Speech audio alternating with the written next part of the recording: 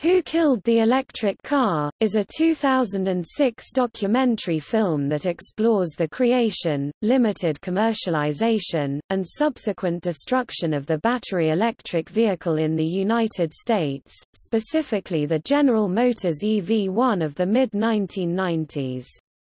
The film explores the roles of automobile manufacturers, the oil industry, the federal government of the United States, the California government, batteries, hydrogen vehicles, and consumers in limiting the development and adoption of this technology. After a premiere at the Sundance Film Festival, it was released theatrically by Sony Pictures Classics in June, 2006 and then on DVD by Sony Pictures Home Entertainment on November 14, 2006. During an interview with CBS News, director Chris Payne announced that he had started a new documentary about electric cars with a working title of Who Saved the Electric Car, later renamed Revenge of the Electric Car, which had its world premiere at the 2011 Tribeca Film Festival on Earth Day, April 22, 2011.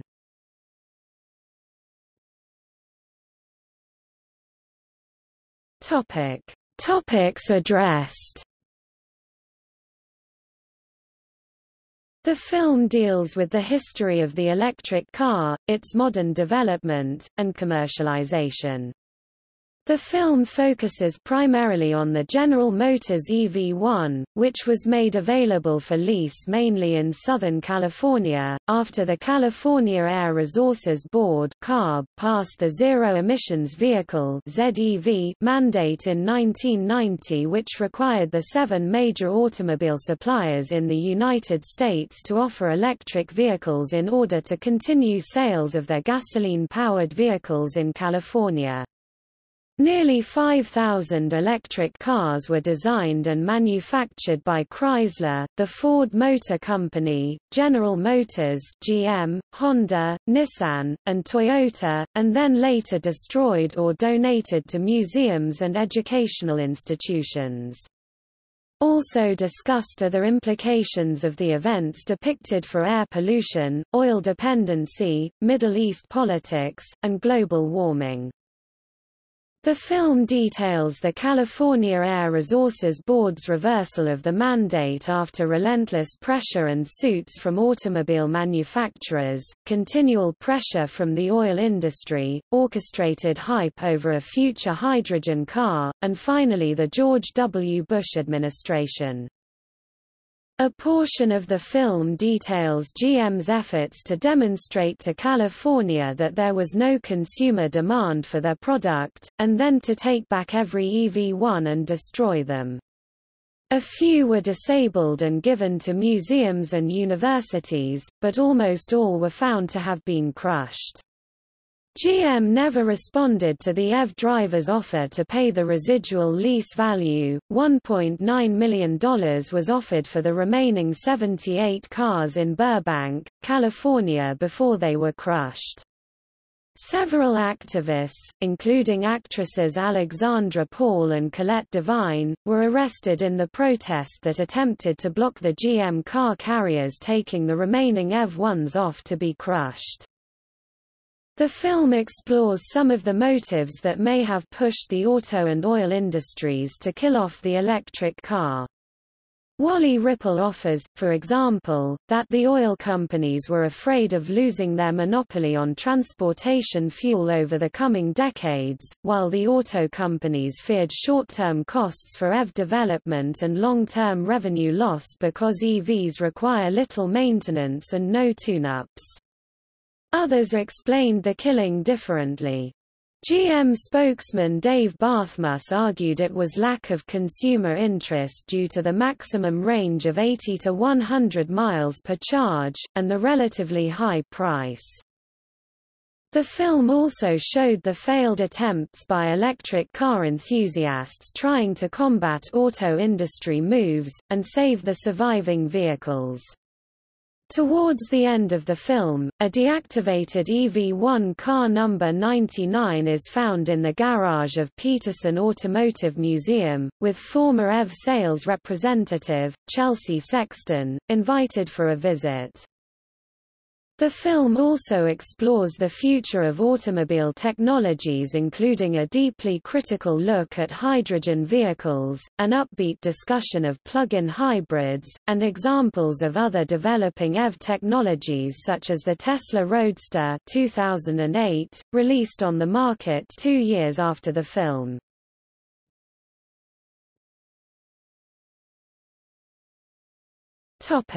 Interviews.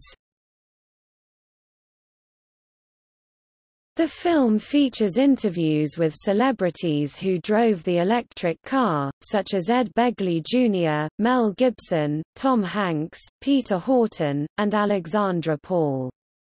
It also features interviews with a selection of prominent American political figures including Jim Boyd, S. David Freeman, Frank Gaffney, Alan C. Lloyd, chairman of the California Air Resources Board, Alan Lowenthal, and Ralph Nader.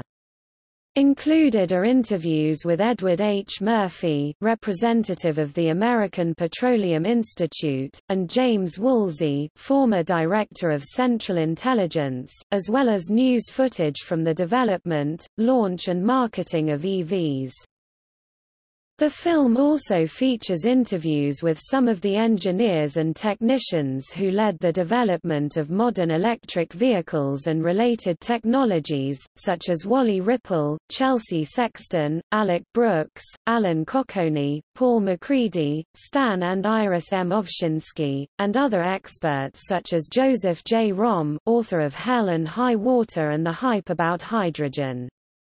Romm gives a presentation intended to show that the government's hydrogen car initiative is a bad policy choice and a distraction that is delaying the exploitation of more promising technologies, such as electric and hybrid cars, which could reduce greenhouse gas emissions and increase America's energy security. Also featured in the film are spokespersons for the automakers, such as GM's Dave Barthmus, a vocal opponent of the film and the EV1, and Bill Reinert from Toyota.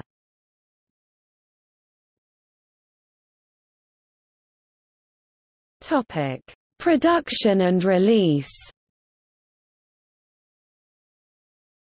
The film was written and directed by Chris Payne, and produced by Jesse Dieter, and executive produced by Tavan Marin Titus, Richard D. Titus of Pliny Minor and Dean Devlin, Kiri Peak, Mark Roskin, and Rachel Olshan of Electric Entertainment.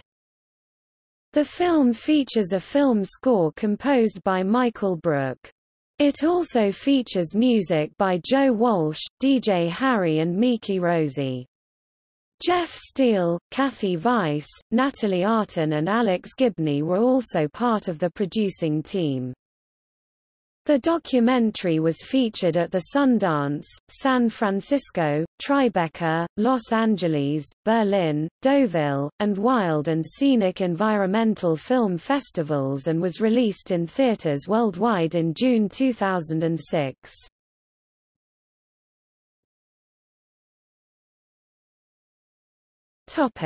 The Suspects. The later portion of the film is organized around the following hypothesized culprits in the downfall of the electric car.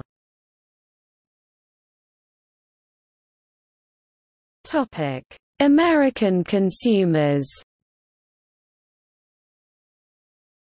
While few American consumers ever heard of the electric cars in California, those who did were not necessarily critical mass for this new technology. Thanks to lower gas prices and infatuation with sport utility vehicles (SUVs), few people sought out this new technology. While some were fans, as chronicled in the film, many more needed time to consider the advantages and disadvantages of these new cars, whether freedom from oil or with the perceived limitations of a city car with a 100-mile range. Although allegations are made about consumers by industry representatives in the film, perhaps explaining the film's guilty verdict, the actual consumers interviewed in the film were either unaware that an electric car was ever available to try, or dismayed that they could no longer obtain one.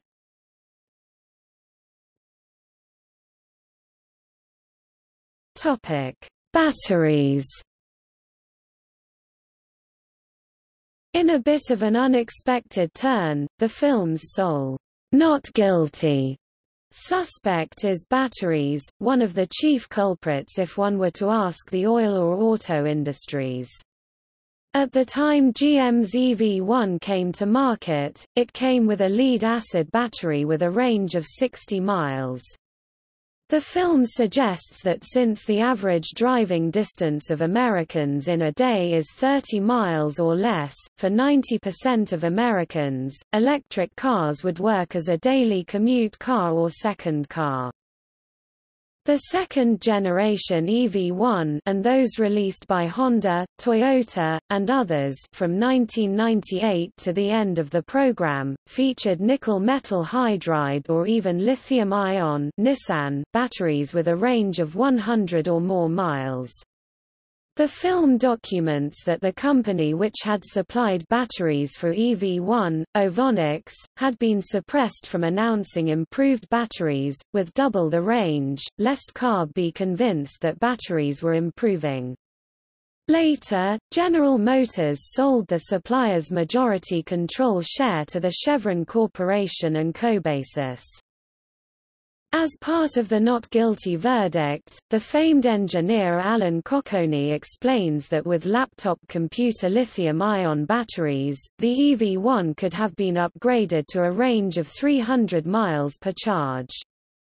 He makes this point in front of his T0 prototype, the car that inspired the Tesla Roadster 2008.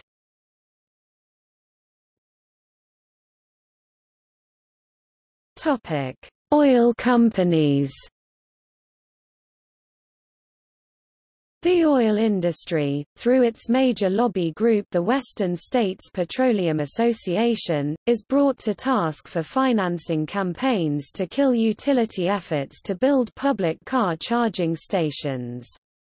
Through astroturfing groups like Californians Against Utility Abuse, they posed as consumers instead of the industry interests they actually represented. Mobil and other oil companies are also shown to be advertising directly against electric cars in national publications, even when electric cars seem to have little to do with their core business. At the end of the film, Chevron bought patents and controlling interest in Ovonix, the advanced battery company featured in the film.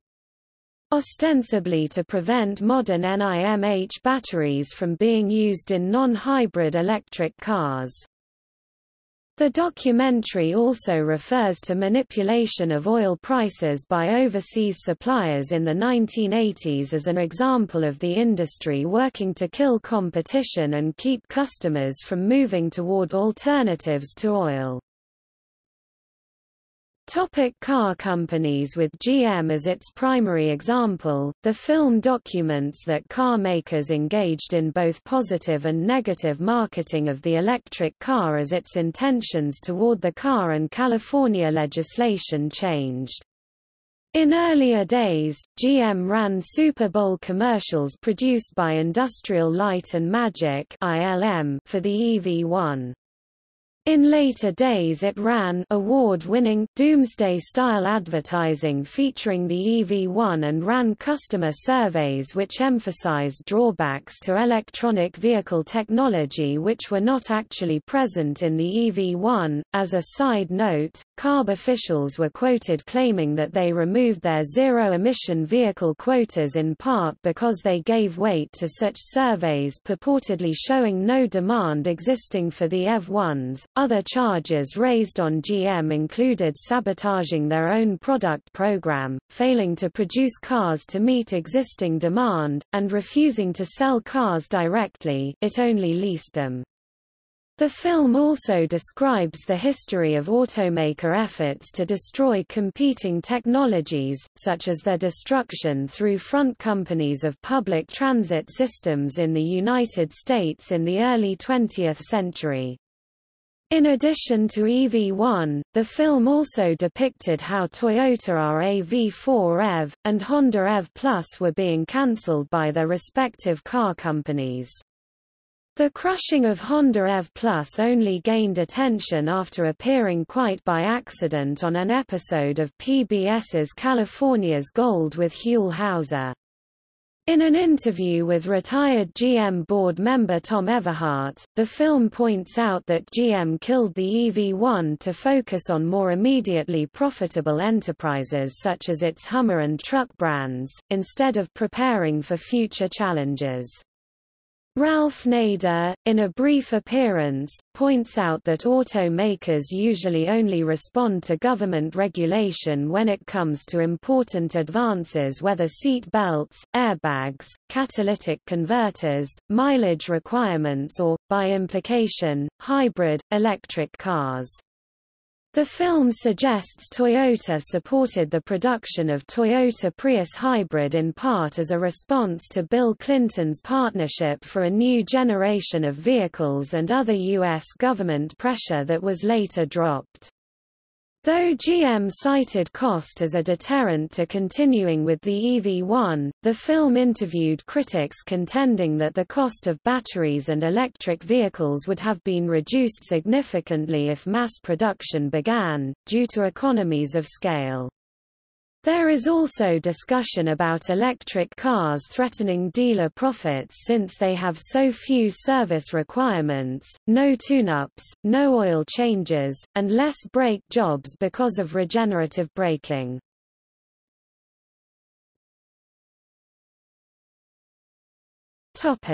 U.S. government. While not overtly political, the film documents that the federal government of the United States under the presidency of George W. Bush joined the auto industry suit against California in 2002.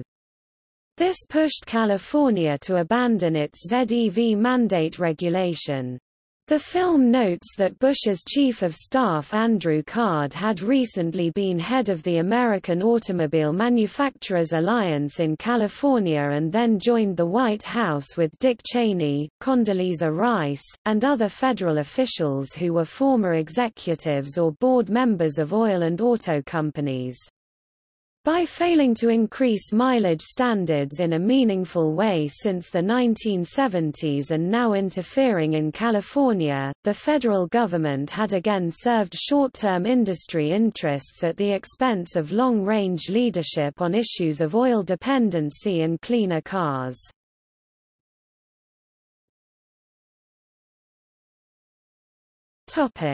California Air Resources Board. In 2003, the California Air Resources Board (CARB), headed by Democrat Alan Lloyd, finally caved to industry pressure and drastically scaled back the ZEV mandate. CARB had previously defended the regulation for more than 12 years. While championing CARB's efforts on behalf of California's with its 1990 mandate and other regulations over the years, the film suggests Lloyd may have had a conflict of interest, as the director of the California Fuel Cell Partnership. The ZEV change allowed a marginal amount of hydrogen fuel cell cars to be produced in the future, versus the immediate continued growth of its electric car requirement. Footage shot in the meetings showed Lloyd shutting down battery electric car proponents while giving the car makers all the time they wanted to make their points.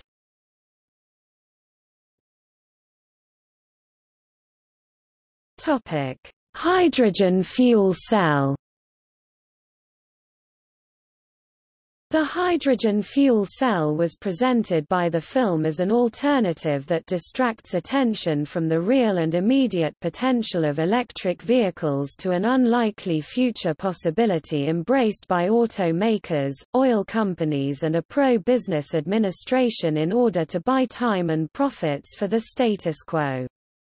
The film corroborates the claim that hydrogen vehicles are a mere distraction by stating that a fuel cell car powered by hydrogen made with electricity uses 3 to 4 times more energy than a car powered by batteries. And by interviewing Joseph J. Romm, the author of The Hype About Hydrogen, who lists 5 problems he sees with hydrogen vehicles: high cost, limits on driving range due to current materials, high costs of hydrogen fuel, the need for entirely new fueling compounds, and competition from other technologies in the marketplace, such as hybrids. The price of hydrogen has since come down to $4-6 per kilograms without carbon sequestering, due to reduction in the price of natural gas as a feedstock for steam reforming owing to the proliferation of hydraulic fracturing of shales. A kilo of hydrogen has the same energy yield as a gallon of gasoline, although production currently creates 12.5 kilograms CO2, 39% more than the 8.91 kilograms CO2 from a gasoline gallon.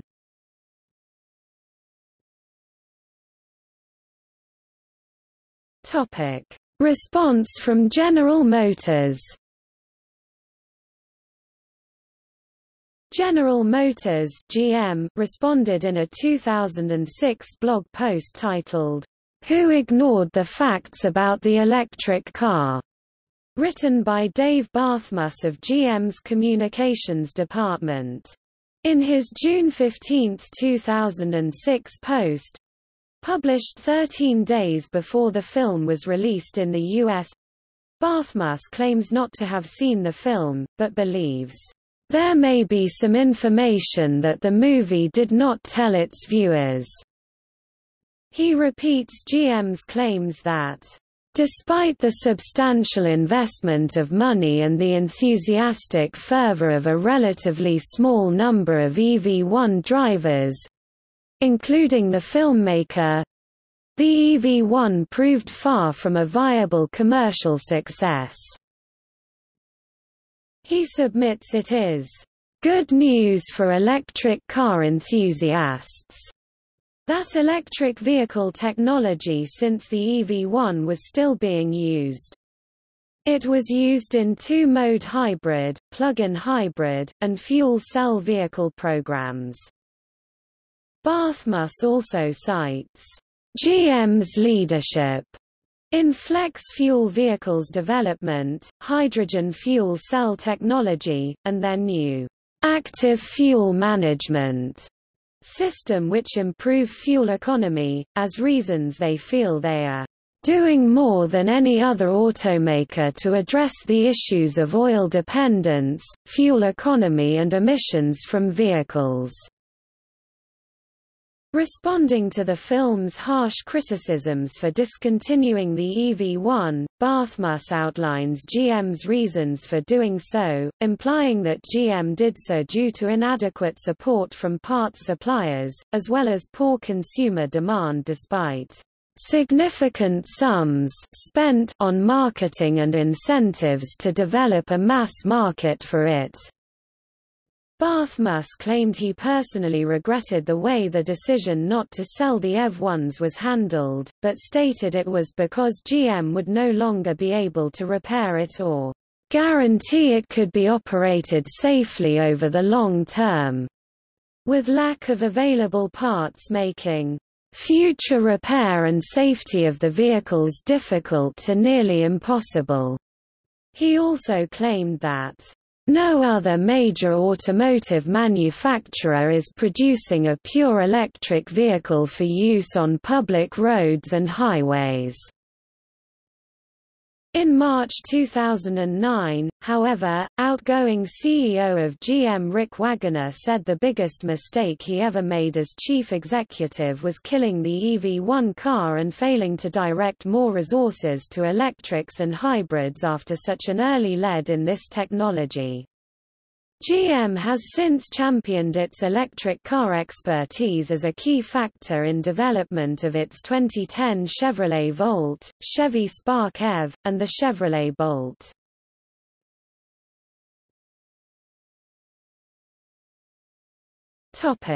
Reception. The review aggregator website Rotten Tomatoes reported an 88% approval rating among 104 critics polled. Metacritic, another review collator, reported a positive rating of 70, based on 28 reviews polled. Manila Dargis of The New York Times wrote, "It's a story Mr. Payne tells with bite." In 1996, a Los Angeles newspaper reported that the Air Board grew doubtful about the willingness of consumers to accept the cars, which carry steep price tags and have a limited travel range. Mr. Payne pushes beyond this ostensibly disinterested report, suggesting that one reason the board might have grown doubtful was because its chairman at the time, Alan C. Lloyd, had joined the California Fuel Cell Partnership.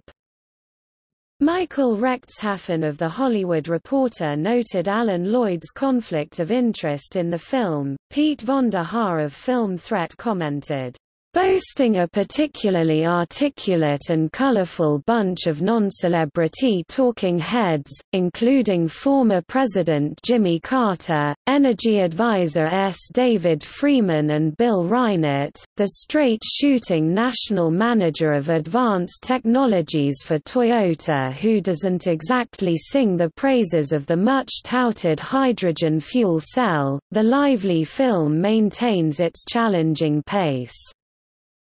Matt Coker of OC Weekly stated, "Like most documentaries, Who Killed the Electric Car works best when it sticks to the facts.